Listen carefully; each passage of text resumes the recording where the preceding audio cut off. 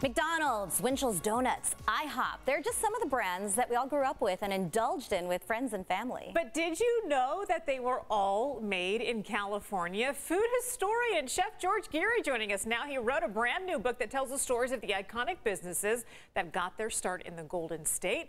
Chef George is here to put our California knowledge to the test. So first of all, Chef George, good afternoon. Welcome. Good to see you both. Thanks for having me. And I was surprised when I put the book together that there were this many California food locations. In fact, this is only half of them. We have to do a second version to keep going. So successful. I love to see Bob's Big Boy Elias Brothers. I used to love going there because we could see his big face, you know, like so many family memories at so many of these places. What a great book. Oh, and take pictures out front of the Big Bob. I think I have or them. if you were in some high schools, you stole Bob and put it on your gymnasium.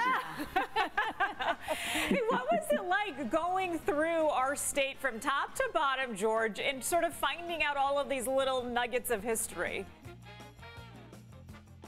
Well, it was fascinating to find like different kind of history things that you could win at Jeopardy if you get this book, because they're going to use some of these answers in here. And I want to play a game with both of you because I want to see how well you do in California food history. Do you think you can make it? I ate at a lot of these places, but I'm from Michigan. Now, California is Heather's home state, so I'm thinking that she might win, but I'm going to try my best. Are you? I'm not. I'm just gonna say. Okay.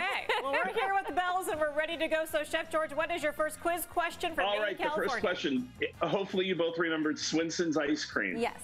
Okay. There was a bunch of them all over the country. There's still only 3 left, but they made strange ice cream flavors. Is it true or false? Was Pucker Up Pickle one of them? Go, Heather. I'm going to say false. Okay, I'll say true. Wrong answer. It's true. It's true. Wrong answer for Team Heather. Okay, next question.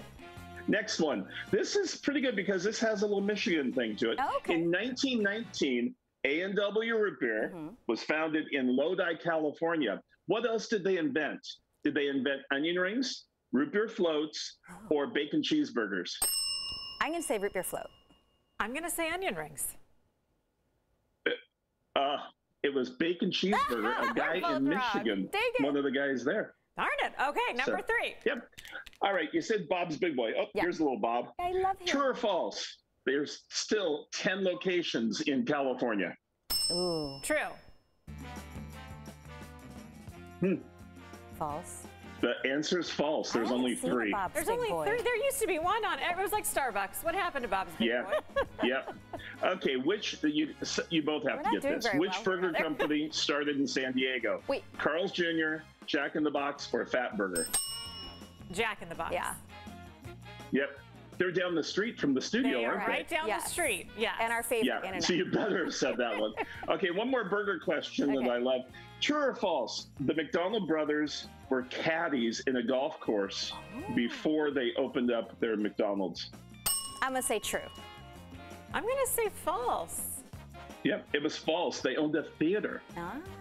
And they reused the usherette uniforms to have car hops use them. So they reused their clothes. See, that's a Do you have a tiebreaker? I think we're tied right now. Yep. Last question. Let's see if you can get it. Okay. Who's going to win?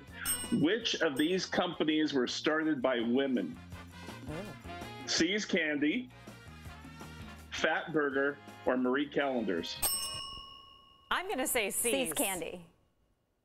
Yeah, everyone thinks Mary C started it. It was just her recipes. Her son really started it. Really? But so what was it, Marie Callender?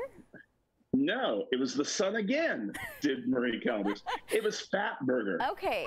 Well, you know, strong sons are born from strong moms. So. This is true. Yeah. There you go. Clearly, Heather and I both need to buy your book and read it because I don't think we did very well. I think we'll both go to lunch at one of these places and enjoy our success together. Hey, George, by the way, there you go. I love the review on the back of your book.